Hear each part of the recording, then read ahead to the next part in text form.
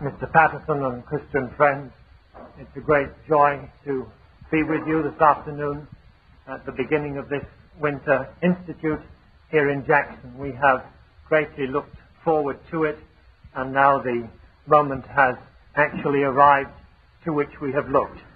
I'm afraid you'll have to wait until later in the day to hear a real Scottish accent. I may be a true Scot, but I speak English. But you will hear Welsh, and you will hear Scots, and I hope you will hear English. Now, the organizers of the Institute left me open as to my subjects, and I therefore, with 3 lectures to give to you and 1 sermon, I chose to prepare lectures on the following subjects. This afternoon I want to speak on Thomas Hooker and the doctrine of conversion in Puritan preaching. And then in the first session tomorrow morning, I want to speak on the first theological controversy that ever took place, as far as it is known, here in the North American continent. And that is the controversy over assurance in Massachusetts in 1636. And then, on a somewhat lighter note, tomorrow afternoon, an address on pioneer Puritan evangelism in the Southern Pacific in the middle of the last century, the outworking of Reformed theology in the mission field of the New Hebrides in the middle of the 19th century. And then, God willing, on Wednesday morning, I shall speak from a text of Scripture. This afternoon, then, Thomas Hooker and the doctrine of conversion in Puritan preaching. Now, I suppose that the best-known Puritan book must be John Bunyan's Pilgrim's Progress. And I'm sure you have often heard it said that Bunyan's Pilgrim's Progress is one of the most uncontroversial books. Well, it is true that Bunyan had a fine Catholic spirit, but I'm not sure that it is true that his Pilgrim's Progress is an uncontroversial book. Because at the very beginning of that great classic, Bunyan has at least 2 things to say which are out of line with a good deal of modern evangelical thought. It is customary in our day for evangelicals to think of conversion as necessarily an instantaneous thing, and also that conversion is not real unless there is immediate assurance.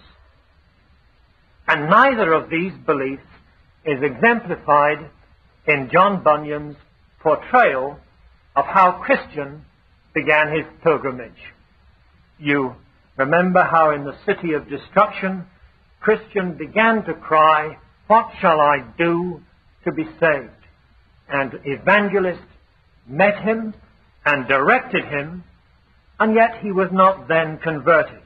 He had first, says Bunyan, to cross a very wide field and to proceed through a slough of despond before he came to the wicket gate, the strait gate. And even when he went through that gate, there was somewhat further to go before he obtained the joy of his assurance. We certainly don't have here instantaneous conversion, nor do we have immediate assurance. Now, you understand, of course, that John Bunyan did not mean his pilgrim to be a model for all Christian experience. Bunyan was not asserting that the distance between the city of destruction and the wicket gate is the same for everyone. He was not saying that. Nor would he want to deny that the conversion of some may be instantaneous and may be followed by immediate joy. But the opening of Bunyan's Pilgrim's Progress does reveal the general consensus of Puritan thought on the subject of conversion. And it is to this subject that I want us to turn our attention in this hour. Thomas Goodwin and Philip Nye, two of the Puritan leaders, wrote a preface in the year 1657. And the words that they included in that preface read as follows. It has been, they say, it has been one of the glories of the Protestant religion that it revived the doctrine of saving conversion. But in a more eminent manner, God has cast the honor thereof upon the ministers and preachers of this nation, who are renowned abroad for their more accurate search into and discoveries hereof. And these words were written in the preface to Thomas Hooker's book, The Application of Redemption, the subtitle, By the Effectual Work of the Word and Spirit of Christ for the Bringing Home of Lost Sinners to God. And I want us to try to make Thomas Hooker the focal point of our thought in what follows. Now, Cotton Mather speaks of Hooker as the light of the Western churches. And by the Western churches, of course, he means the churches on this side of the Atlantic. And Mather says that if John Cotton was the Melanchthon of New England, then Hooker was the Luther. He was a man of mighty vigor, says Mather, and fervor of spirit. William Ames, one of the great Puritan leaders of Cambridge, who was then exiled to the Netherlands and was professor in Franeker. William Ames, who I suppose heard almost all the leading Puritan preachers, he said that he never heard the equal of Thomas Hooker. And John Cotton wrote a poem on Hooker after Hooker's death. And in this poem, Cotton recalls the three great preachers of Geneva, Calvin, of course, Farel, and Viret. And he speaks of the distribution of different gifts in these three men. And his poem, if I can read it, goes, "'Twas of Geneva's worthies, said with wonder, those worthies three, Farel was wont to thunder, Viret like rain, on tender grass to shower, but Calvin lively oracles to pour.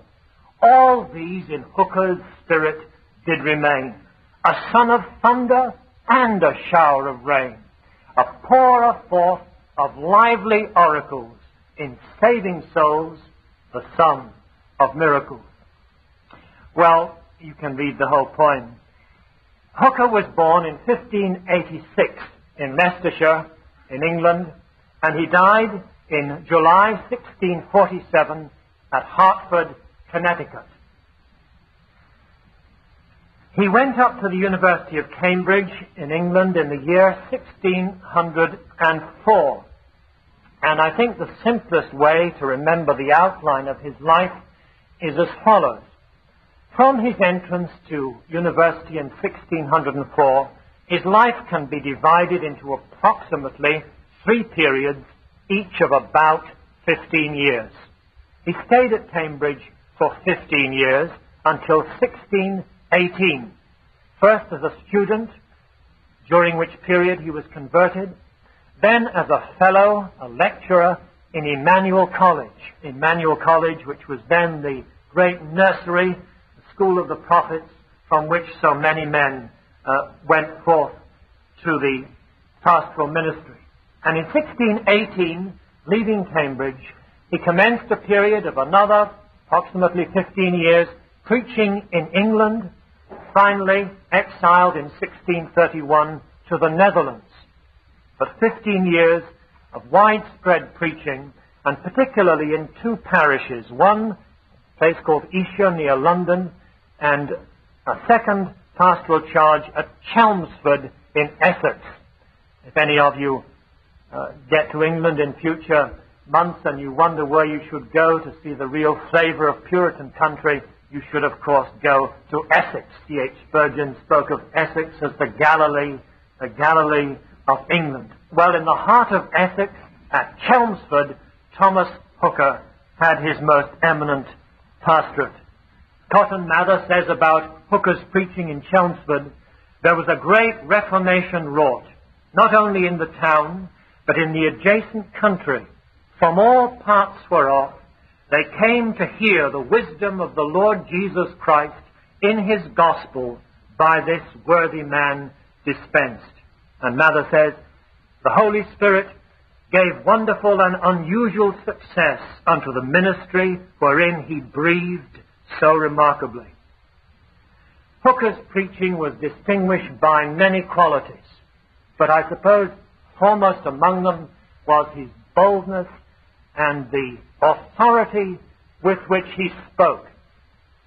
The most noteworthy testimony that was ever given to Hooker was given in a very incidental remark by a man called Giles Firmin, a New England minister.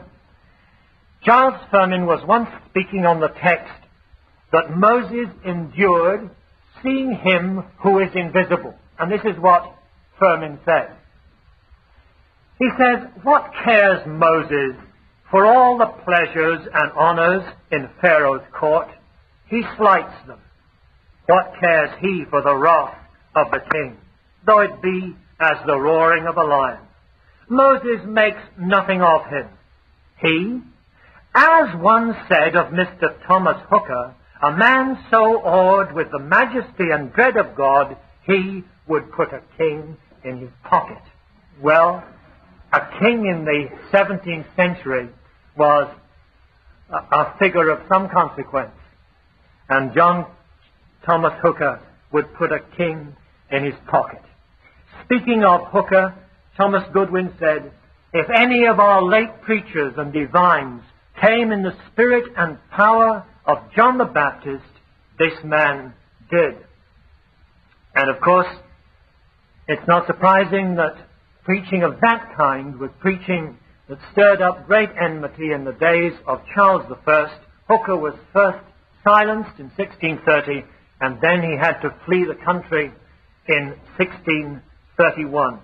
He was the chief instrument, says Mather, in the founding of Connecticut. He died, as I told you, in 1647. Friends standing by his bed at the end sought to encourage him, saying, Sir, you are going to receive the reward of your labors. To which Hooker replied, Brother, I am going to receive mercy. Well, I've said enough to indicate to you that Hooker was certainly one of the foremost of the New England Puritans. As an evangelist, as a preacher, he was second to none. It was to his preaching that John Eliot, the apostle to the Indians, owed his conversion. It was to him that Thomas Shepard and many others owed a great debt. And it is certainly true that if anyone wants to know the kind of evangelism that was first exercised on this side of the Atlantic, then they need to read Thomas Hooker.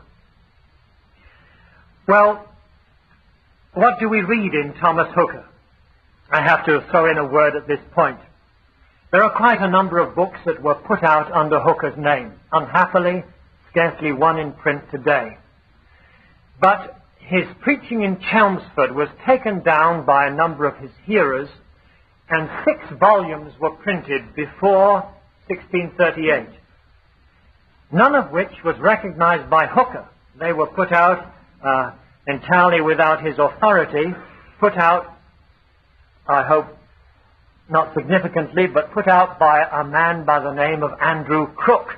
And certainly this man Crook did not have the blessing of Hooker in these publications. These then were the early books. And of these books, Thomas Goodwin says, having been taken by an unskillful hand, which, upon his recess into those remoter parts of the world, that's over here, was bold without his knowledge or consent to print and publish them, one of the greatest injuries which can be done to any man. I wonder what he would say about tapes. It came to pass his genuine meaning, and this in points of so high a nature, was diverted in those printed sermons from the fair, clear draught of his own thought and intentions. Well, at least tapes can't do that. Well, Hooker's sermons then, preached on the subject of conversion, were printed in England. Then he preached over the same field again in New England. And these were the sermons which were partly printed in the volume, The Application of Redemption. I mention this point because some of you who read some of the writers on New England, you will find that a great deal of play is made of some of Hooker's early sermons, which went out by this Andrew Crook. And I've often found that writers who deal with Hooker scarcely even quote from the one book that he did put out, and that was his Application of Redemption. Turning then to Hooker's thought on conversion, let us take as our first heading the statement that men are usually prepared for conversion.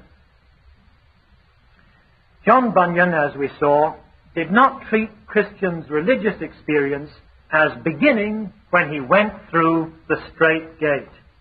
The strait gate was not the beginning of God's dealings with him.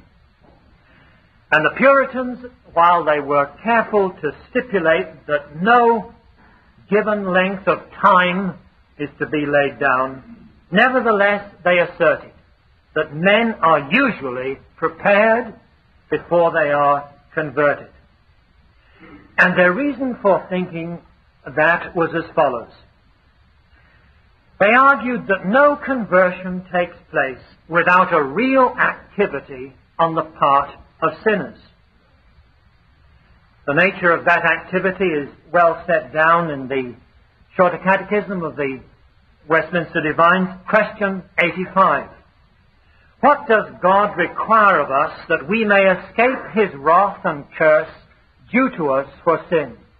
And the answer, God requires of us faith in Jesus Christ, repentance unto life, with the diligent use of all the outward means whereby Christ communicates to us the benefits of redemption. In other words, the minds and wills of men are active and not passive in conversion. Anthony Burgess complained that the antinomian view of conversion made God to resemble a physician that doth violently open the sick man's throat and pours down his medicine whether he will or no. And the Puritans rejected that view because it represents divine grace as simply bypassing man's rational faculties. It treats men as less than moral agents. But the New Testament presents faith as an intelligent act. Faith in Christ is the divinely appointed means of deliverance from the evil and curse of sin. We must receive Christ for our justification in order to escape the sentence of God's holy law upon our disobedience. Saving faith, then, presupposes a knowledge of sin and a concern to be saved from it. The degree of such concern will vary, but unless it exists, believing on Christ for justification would be an act without a meaning.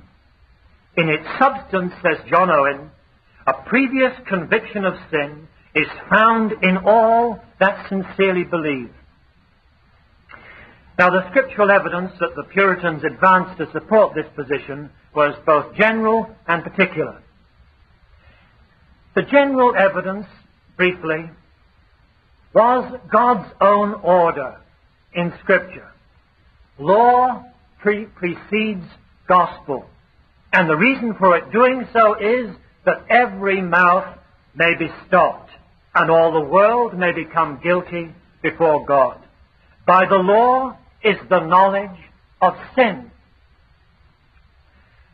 And they pointed, therefore, to the priority of law in the Scriptures, in the ministry of John the Baptist, and in the ministry of Christ himself. The particular evidence has to do with the scriptural descriptions of those who benefit from the gospel. The gospel is addressed to all men, but it does not benefit all.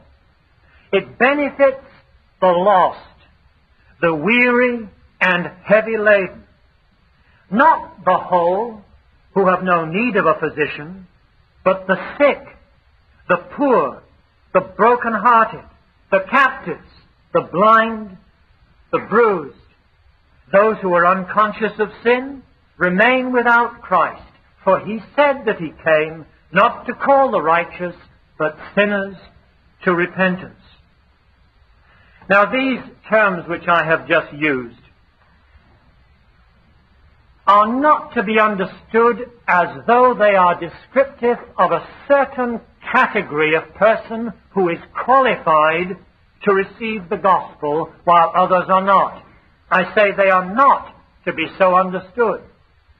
The duty of believing on Christ for salvation belongs at once to every hearer of the gospel. But while the warrant of faith is in God's word and promise and not in anything in ourselves, the texts just quoted surely indicate that none obtain good from Christ except those who are convinced of their need. And because men by nature are not convinced, they need to be brought to conviction. In other words, the Puritans say that as long as men are spiritually ignorant, as long as they are self-confident, as long as they are self-righteous and unconcerned, they cannot be converted. How can ye believe, said our Lord, which receive honor one of another? When man is in a certain condition of self-confidence and pride, he cannot be converted. Listen to Thomas Hooker.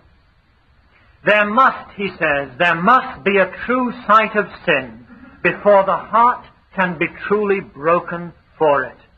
A right apprehension goes before thorough contrition.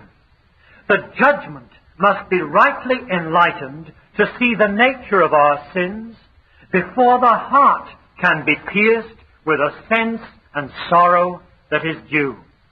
This is God's way which he takes, in whose hand it is only to do this work. So repenting Ephraim professes, it was the course that the Lord took with him. After I was turned, I repented. That which the eye does not see, the heart feels not. That which is not apprehended by the understanding does not affect the will. Conviction, then, he is saying, begins with the mind, comes to the heart and will. It was for the lack of this conviction, he says, that the woman of Samaria showed such saucy impudency and boldness in speaking with our Savior, though she could not be ignorant of those abominable loose haunts of hers that would call to heaven for revenge.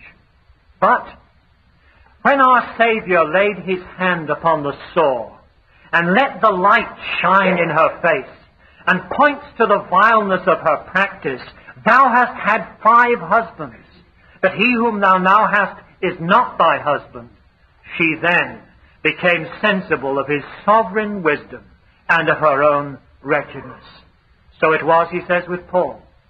When the Lord met him going to Damascus, persecuting the saints, he saw not the sinfulness of his course, and therefore was unconscious of it. Saul, Saul, says Christ, why persecutest thou me? When he understood the evil of his way, then he stood trembling and astonished, saying, Lord, what wilt thou have me to do? Now, various objections have been raised against the Puritans' teaching at this point. And probably the most common is something like this. It is said that if we insist on conviction of sin before conversion, are we not endangering the truth that faith in Christ is the immediate duty of all who hear the gospel? Surely, Preachers are not called to call men to preparation for conversion, but to call them to conversion itself. And so it may be added, if we say that anything is necessary in men before conversion, are we not likely to make men look at themselves and look at their own hearts instead of to Christ? Now surely the lessons of church history are such that we must accept that there is force in these questions. But I do not personally believe that they are valid as objections to the Puritan teaching. And for these reasons, which are twofold. Firstly, the Puritans, in answering that kind of objection, they would point out from the New Testament itself and from their own practice that there was great variation in God's dealing with men's souls. They did not believe that conviction of sin follows any stereotyped pattern. The 3,000 at Pentecost were convicted and converted in one day. The Philippian jailer was brought through conviction to conversion in 1 hour. In others, the period of time was longer. Hooker believed we are to expect this kind of variety. He says, God deals in divers manners with divers sinners. Sometimes, he says, the Lord suddenly sets on the blow and pierces the soul through at one thrust. Sometimes at one sermon, maybe in the handling of one point. Nay, some one sentence or some special truth, the Lord is pleased to arm it and discharge it with mighty and uncontrollable evidence that it astonishes and shivers the heart of the sinner all in pieces. And speaking in another place of sudden conversion, he says, how often have we heard it and known it in our own country? How often has the loose prodigal been drawn in to hear beyond his own purpose, against his own desire, and wished himself out of the place, and yet, sitting in the congregation, he has heard that before he departed, which has been a word of life and peace unto his soul, for which he saw cause to bless God to all eternity. Matthew, says Hooker, Matthew is sitting at the receipt of custom, mindful how to take money. Peter and James are casting a net into the sea to see how to make provision for themselves. Christ calls them to himself, and so to an interest in grace and glory, when they had not so much as thought of that way. Well, I'm illustrating, as you see, that the Puritans were no proponents of a sort of stereotyped conversion experience. They were quite familiar with sudden conversion, though they didn't treat it as the norm. Cotton Mather, if you read his account of Hooker and his Magnalia Americana, he gives several instances of such conversions under Hooker. One I remember was this. In Chelmsford once, on a market day, Thomas Hooker was preaching a so-called lecture, and certain men that had come into the market, having had a few drinks, one profane man, says Mather, designing some ungodly amusement and merriment, said to his companions, "Come, let us go and hear what that bawling Hooker will say to us." And so they went to the church. The man, says Mather, the man had not long been in the church before the quick and powerful word of God in the mouth of Hooker pierced the soul of him. He came out with an awakened and a distressed soul. And by the further blessing of God upon Mr. Hooker's ministry, he arrived at true conversion. And Mather goes on to say how he then followed Hooker across the Atlantic. So there are these variations. Hooker says, similarly, speaking of the conversion of Lydia, that God melted her heart sweetly and kindly. And he believed that a category of converts who so enter into the kingdom of God, and perhaps especially those who are brought up in godly and Christian homes. So Hooker is concerned that he should not be misunderstood at this point, and he throws out, as every good preacher ought to do, a number of illustrations. He says, "You must know, however, that this work of conviction is wrought in all for the substance of it, yet in a different manner in most. 2 men are pricked, the one with a pin, the other with a spear. 2 men are cut, the one with a penknife, the other with a sword. So the Lord deals kindly and gently with one soul and roughly with another." Or another illustration he has, the illustration of a locked door. A locked door which has to be opened. And he says there is no set pattern for dealing with the problem of a lock. A man may pick the lock or break the lock, open the door and lift up the latch gently, or else unhinge it with violence and noise, so that all the house and all the town may hear. But it's opened, he said, both ways. Well, there have been those in the Protestant tradition who have created a stereotyped process of preparation, which has been set up as a pattern. Sometimes people were expected to be so long in the Slough of Despond and so on. You're familiar, I'm sure, with that kind of thing. I'm arguing that that was not the Puritan teaching. And then another reply from the Puritans to this point on preparation. The objection that this idea of preparation puts something between sinners and Christ. Now, the Puritan reply to that was simply this: that it's not a preparatory work that keeps men from Christ, but it's the absence of such a work that's what keeps men from Christ. It is, says Hooker, incident to all men naturally to have a slight apprehension of their sin. And so long as sin is unseen, Christ will be unsought. The reason, he says, that men did not receive the invitation to the wedding feast in Christ's parable, the reason was that they were not hunger-bitten. They were not conscious of their miserable state, nor of the need they had of the supply of those rich provisions of a Savior. Men by nature have no conception of the worth of Christ. The reason for the change in the 3,000 on the day of Pentecost was not that they had not heard of Christ before. It was because they had not been convicted before. They were pricked in their heart and said unto Peter and to the rest of the apostles, "Men and brethren, what shall we do?" On this text, Hooker says, a true sight and sense of a man's sinful condition sets men upon the search, awakens men out of that senseless security in which they are buried, makes them look around them, puts them upon serious consideration of their spiritual condition. Not long before, they scant thought whether they had souls to be saved, or sins to be pardoned, or mercy and grace to be looked for.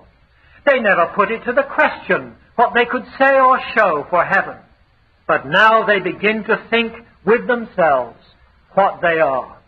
And so it is, Hooker says, with many. Before they were convicted, they never saw need of reading, hearing, prayer, seeking, and inquiry.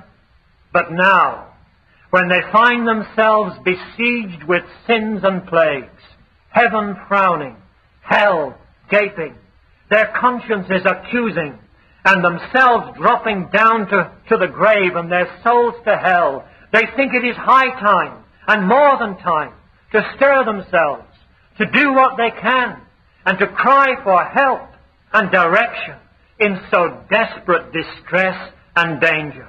The whole need not the physician. Therefore they do not send for one, nor yet are they willing to receive, nor care to inquire or take any medicine.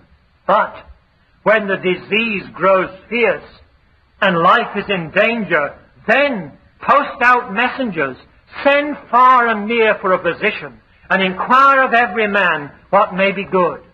So here, says Hooker in Acts 2, men and brethren, said those pierced in the heart, what shall we do? Men then, firstly, are usually prepared for conversion. And secondly, the Holy Spirit is the author of this conviction. I'm sure that a number of you must have read some of the recent books on the New England Puritans, and I think the greatest injustice that's been done to them, and it's almost incredible, is the argument of men like Norman Pettit and others that the Puritans taught that man's will is the agency by which he comes under conviction. You may read that in several modern authors. Pettit says about Hooker that rarely did he preach to his covenant community without exhorting the unconverted to prepare for grace. Now, I'm not surprised that people read that and say, well, if that's what the Puritans taught, they weren't New Testament. Well, that's right. If they taught that, they certainly weren't New Testament. But I'm saying they did not teach that. They did not teach anything remotely like that. They taught, as I say, that the Holy Spirit himself is the author of conviction. Of course, they believe that man is convicted by his conscience. But man stifles his conscience. Man holds down the truth in unrighteousness. He does not like, says the apostle, to retain God in his knowledge. And when men come under conviction of sin, they don't come under it voluntarily. They come by the power of God's Spirit. On the day of Pentecost, the multitude who at first derided the apostles, calling them men full of new wine, they came under a change which was not of their own choice. Hooker says, it was brought on by the hand of the Almighty, in the entrance whereof they were patients. It went against the heart and the hair, and wholly beyond their purposes and their own expectations. So the words, he says, are in the passive form. They were pricked. They did not prick themselves. Nay, certainly. Could they have known how to stop it or to remove it, they would never have cried out, what shall we do? It was this conviction from the Holy Spirit which changed their view of things. When the Spirit comes to reveal sin to the soul and a man to himself, things now begin to be real, which seemed formerly to be unreal. Sin becomes another thing. Grace and godliness, Christ and salvation are other things than formerly they appeared to the soul. Well, there are a number of texts in the New Testament which the Puritans quoted on that subject. I suppose one of the best known was Romans 8:15. Ye have not received, says the apostle to the Christians at Rome, ye have not received the spirit of bondage again to fear. They pointed out that those who were brought to Christ came under the spirit of bondage. They received it, says Hooker. And he goes on, if I had time to read that quotation, to show that although the Word of God and the law of God is a hammer, it is only as it is wielded by the Spirit that men come under conviction. Hence that phrase, he says, I will send the Spirit and he shall convince. It's his prerogative. He is appointed. By him only it is performed. Now, Thomas Hooker and his Puritan contemporaries, they said a great deal on the work of the Spirit in conviction. And the reason they did so was that the subject is not as simple as it might first appear. And in this connection they made two observations which are of great importance. First, they were careful to assert that people may be disturbed and distressed by a consciousness of sin through natural causes. Ignorant of the terminology of modern psychiatry as they were, they were nevertheless familiar with the varieties of mental illness. And in dealing with conviction of sin, they took care to distinguish it from such depression or melancholy as came from organic or psychiatric causes. When they came across this kind of depression, they were very ready to recommend the use of medical help. Now, of course, in our own day, the tendency exists to explain all conviction of sin in terms of psychiatry. If a person today was to use the language which Hooker used when he was under conviction at Cambridge, quoting the psalmist, he said, "When I suffer thy terrors, I am distracted." You remember Job says, "Terrors are turned upon me. They pursue my soul as the wind." Well, I'm afraid in many places, if anyone spoke like that today, he would be sent to a clinic for medical help. But we need to be careful, lest in reacting against the abuse of psychiatry, we fail to draw a distinction which the Puritans certainly drew. There are some forms of depression which are certainly organic rather than spiritual. That's the first point in this regard. Now, secondly, in cases where conviction of sin is evidently the work of the Spirit, it is essential not to treat this conviction as proof of saving conversion. Let me repeat that. In cases where conviction of sin is evidently the work of the Spirit, it is essential not to treat this conviction as proof of saving conversion.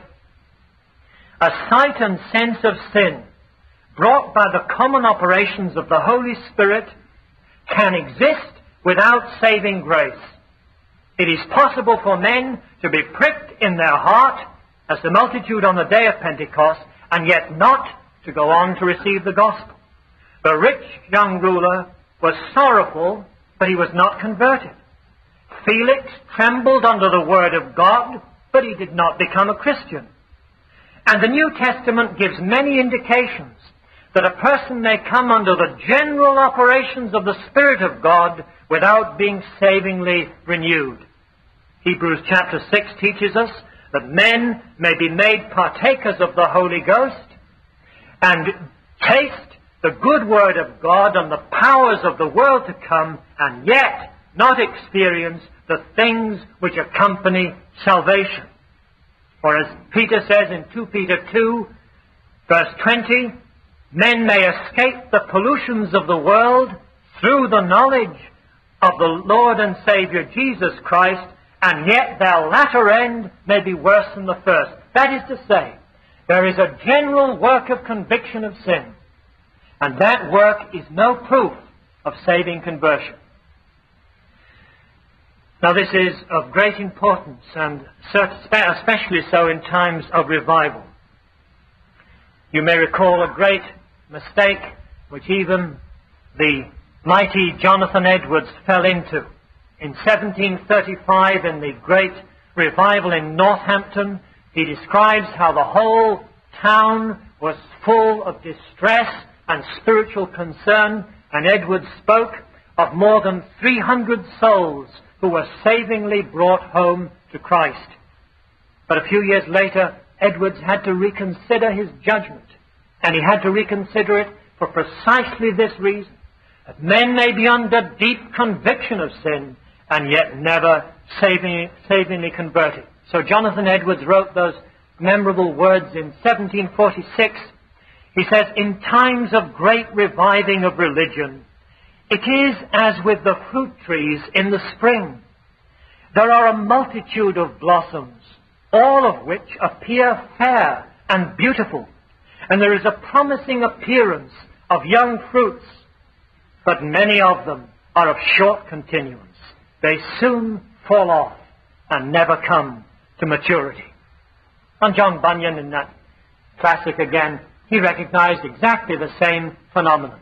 Between the city of destruction and the wicket gate, Pilgrim met various people. He met Pliable, met Mr. Worldly Wise Man.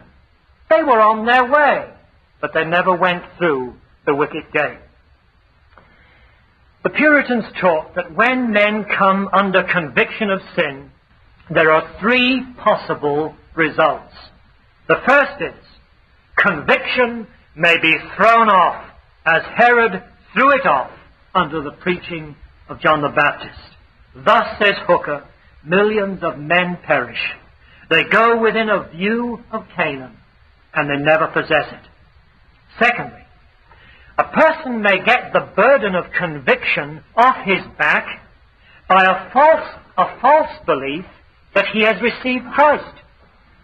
This is the stony ground hearer of the gospel, of whom Jesus says, He heareth the word, and anon with joy receives it, yet hath he not root in himself. Some from this category will later fall away from their Christian profession under trials. Others will remain in the church, having the form of godliness without the power. In the words of John Owen, they become walking and talking skeletons in religion, dry, sapless, useless worldlings.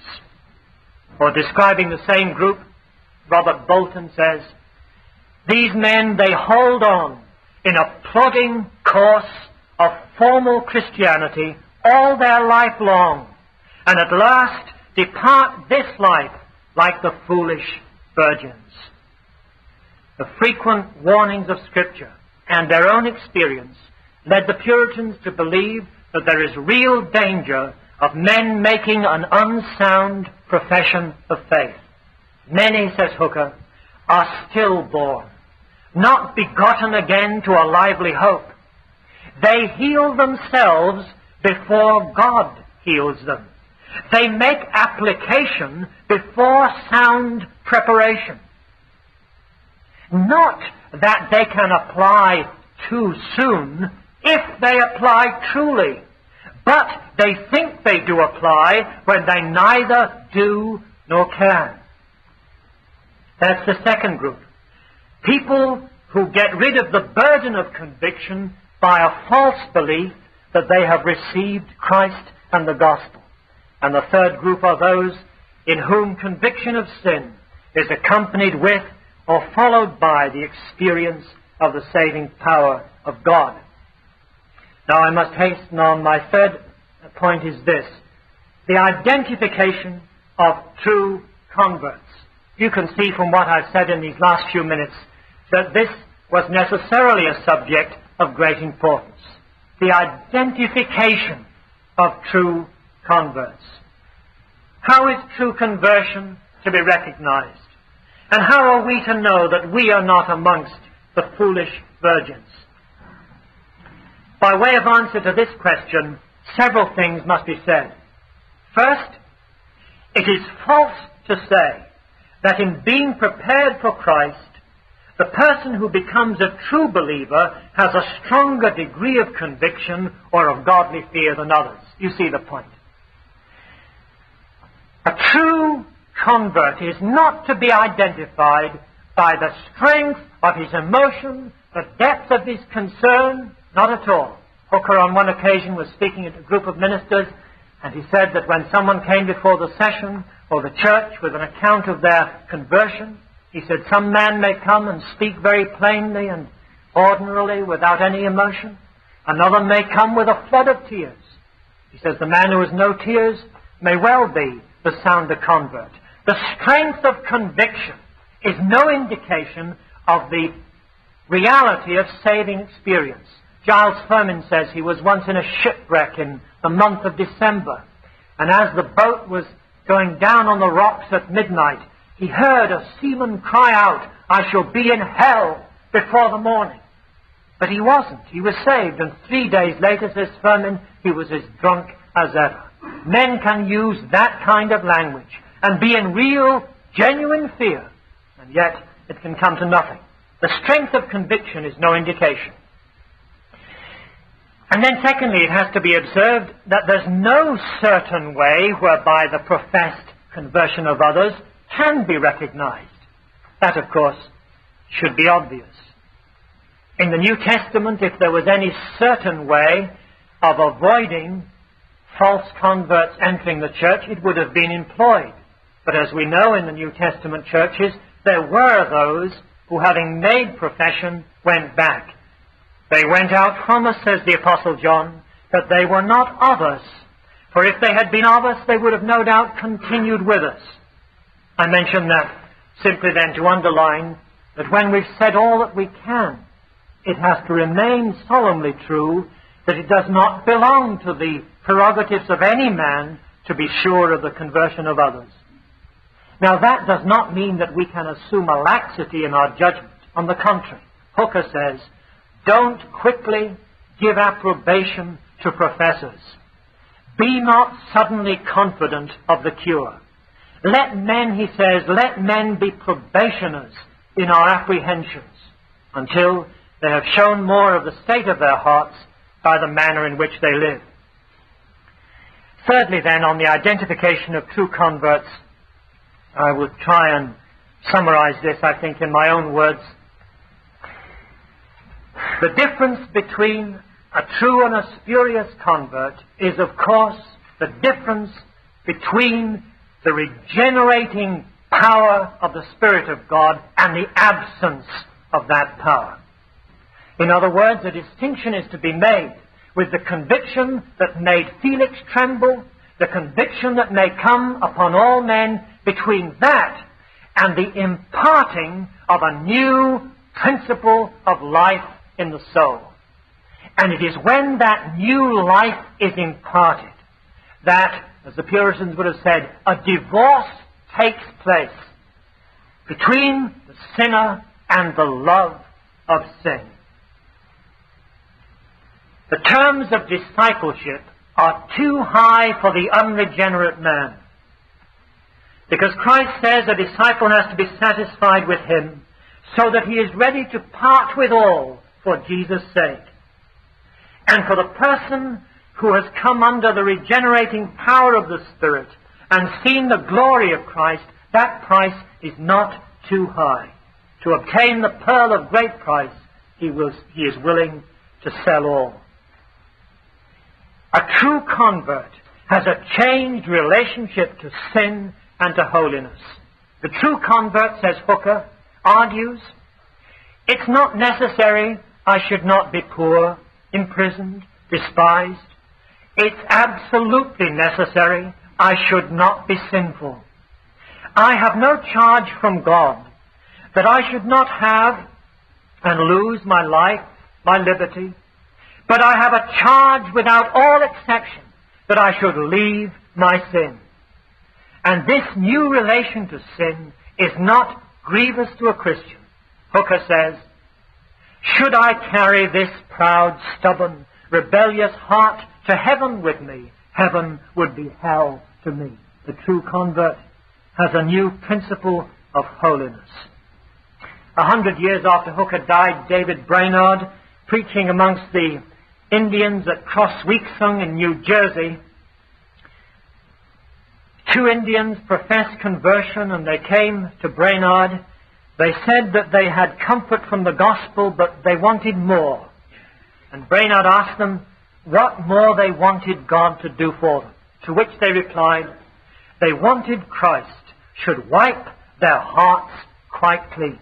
The love of holiness, the longing to be like Christ and to be like God. Now I must hasten to my 4th head, which is the place of regeneration and of human responsibility in conversion. And I must somehow abbreviate myself, even with Mr. Patterson's kindness in giving me these extra minutes.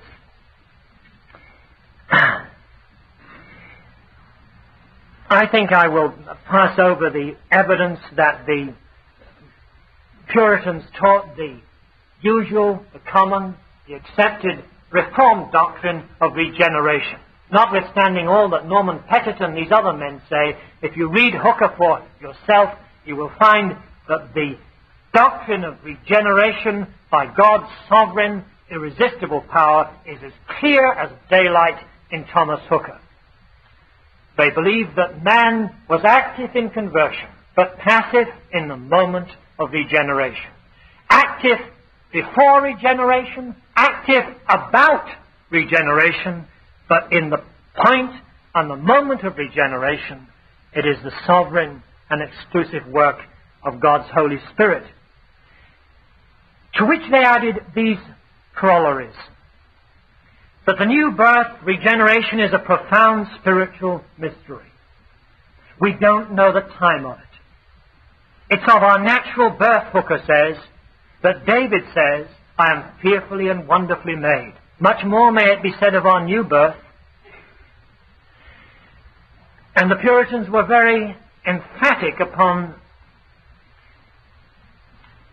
the truth that the moment of regeneration is not instantly recognizable. Giles Furman says that there is no ground in Scripture for the position that all that are newborn know the time of their new birth. What divine, he says, that did deserve the name of a gospel minister did ever deliver such a doctrine? Well, Richard Baxter said on one occasion that he did not know the day nor the year of his conversion. And a number of Puritan ministers spoke similarly. And Jonathan Edwards says that even when people believe they are sure of the time of their regeneration, they may well be wrong. Edwards says many are doubtless ready to date their conversion wrong, throwing aside these lesser degrees of light that appeared at first, and calling some more remarkable experience they had afterwards their conversion. Well, what I'm saying now is that the Puritans taught that the time of a man's rebirth is of no importance. What is of importance is the reality of his conversion. To which they added that although the new birth is the sovereign act of God, it is not caused by our endeavors. It is man's full responsibility to seek Christ and to believe the gospel. We are to strive to enter in at the strait gate. We are to pray. We are to seek. Labor, says our Lord. Labor for the meat which perisheth not. And you will find that strong emphasis in the Puritans. They preached man's inability, his need of divine grace. At the same time, they preached not simply that men may believe, but that they must believe. They preached simultaneously these two truths, that we are commanded to repent and to believe the gospel, and also that of ourselves we are unable to do so. Listen to Hooker on that. You will say, he says, after he's been speaking of our inability, what shall I do? Come, he says, come, and bring thy soul into God's presence, and lay thyself down in his sight, and tell the Lord that thou art a traitor, and which is worse, thou canst not but be so, that this is thy misery.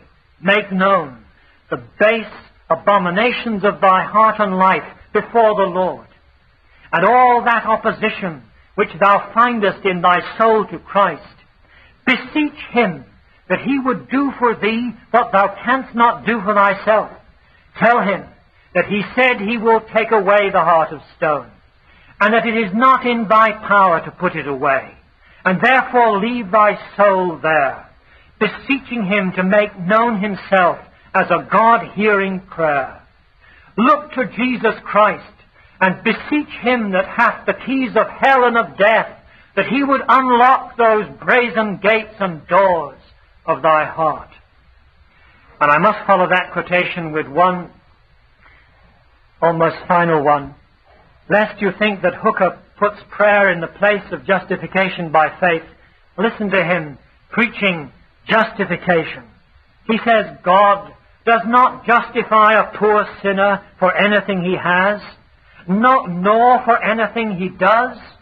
If a man could weep his eyes in sorrow, if a man could hunger and thirst for Christ more than for his daily bread, God would not justify a sinner for all these things.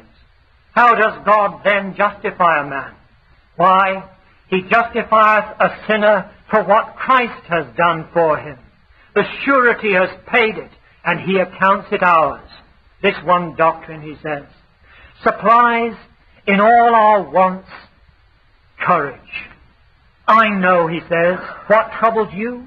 You say, will this blind mind never be enlightened? I think I shall never be able to conceive of the truths of God aright.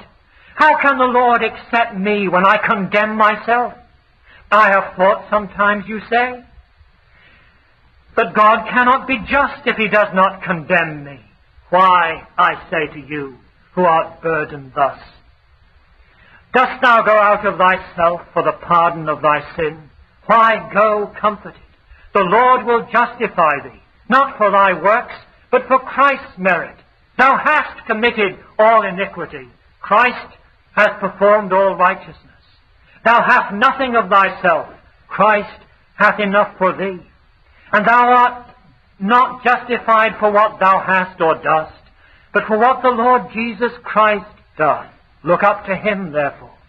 Bring him to God's tribunal to answer for thee, that when Satan will bring his charges against thee, say, what? And say to you, what do you hope, to go to heaven? Do you not know that every sinner must die? Why, answers Satan again, that is true. It is true I can do nothing, but Christ has done all for me. And what canst thou say to the Lord Jesus? My time has gone, my friends. You must read Thomas Hooker for yourself, and I greatly hope that you will. Shall we close with a word of prayer? O Lord, our gracious God, we pray that thou wouldst enable us to be still before thee. We thank thee for thy saving power. We thank thee that thou didst come to us when we sought thee not. We thank thee that thou art the builder and the maker of all things. We pray thy blessing again upon our gathering together. May thy Holy Spirit constrain us in minds and hearts, that we may know thee, that we may love thee, that thy work in this place may be further established to thy glory, that in our lives and in our churches and in our homes we may live to the praise of the glory of thy grace. Receive our thanks and praise, and pardon all our sins for Jesus' sake. Amen.